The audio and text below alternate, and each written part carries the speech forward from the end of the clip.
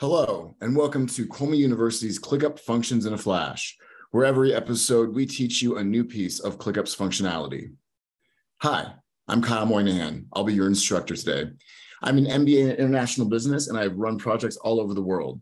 I have 2 years working with ClickUp, and I've helped clients implement ClickUp across the globe.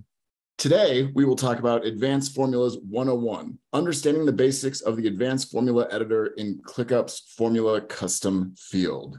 So no doubt by now you've seen the Formula Custom field in ClickUp and what it does in terms of basic mathematics. If we see here, we have a units field, which is a numeric field, a unit price field, which is a monetary field, and then we created a Formula Custom field called gross price. And in the basic formula editor, we chose our two variables, our units field and our unit price field, and the mathematical function of multiplication. And we get the multiplied product of our gross price.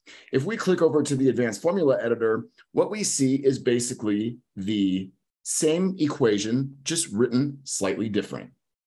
And so this is the basis of our understanding of how we are going to move forward with our advanced formula editor. We again have the two variables, our two different fields, and our asterisk for multiplication. So in the advanced formula editor, what you need to know is that the advanced formula editor can be used to build more complicated mathematical formulas, and it can be used to build logic beyond mathematics. So what you need to know is, well, first of all, your basic mathematical functions. You need to know, very importantly, that parentheses are used to separate equations, statements, variables, and functions.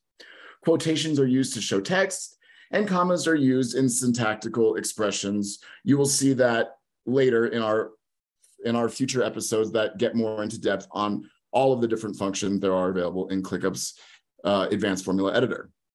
So in this example, we see what we had previously, our units, our unit price, and our gross price. But now this time, we have a tax rate, and we want to find our net price given our gross price and our tax rate. Well, we have two problems here. The first one is that our gross price, which is a formula custom field, cannot be used as a variable in another formula custom field.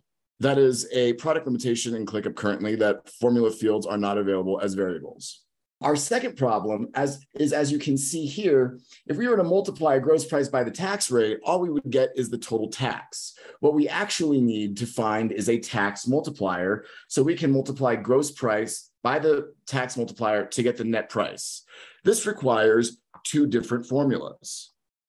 As we can see here, and as we already saw in the previous example, units times unit price is the gross price. 1 plus your tax rate is your tax multiplier. So long as you put these two individual equations in parentheses and together in the advanced formula editor, you will be able to get the net price. And let me show you how that looks. If we come into our ClickUp and we click on net price, we will see that we have this somewhat more complicated mathematical equation where we start with an opening parenthesis, and then we have units times unit price. We close off that parenthesis, and then we multiply that by our tax multiplier, which is opening up a new parenthetical statement, 1 plus the tax rate, close that off, and that's what gives us the ability to calculate our net price. So the important thing to remember here is that even though the basic formula editor only allows for a basic two-variable equation, you can use and build out more equations in your advanced formula editor using your parentheses, and therefore you are able to do some more advanced mathematics. Now, as I mentioned previously, you can build logic using the advanced formula editor beyond mathematics. So a couple things to remember: that your fields are your variables, but as I mentioned previously, not all are available. For example, the formula custom fields, and that functions beyond mathematical equational functions are available in your functions list on the left-hand side of your advanced formula editor underneath your variables. So what I'm going to use to show you this today is a simple if statement to demonstrate syntax beyond mathematics. Now, don't worry about truly understanding the if function. We have another video where we go into depth about the if function itself. But in this example, what we want to know is if the unit price is greater than $25, we want to show it as expensive. Otherwise, if it's less than $25, we want to show it as cheap.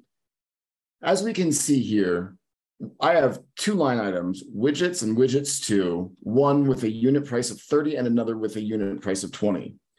Here, this says expensive, and here this says cheap. If we click into our advanced formula editor and look at the basic if statement, we just say if the unit price is greater than 25, then show it as expensive, otherwise show it as cheap. And there you go. Very simply, you can see how your advanced formula editor can be used to do things beyond mathematics.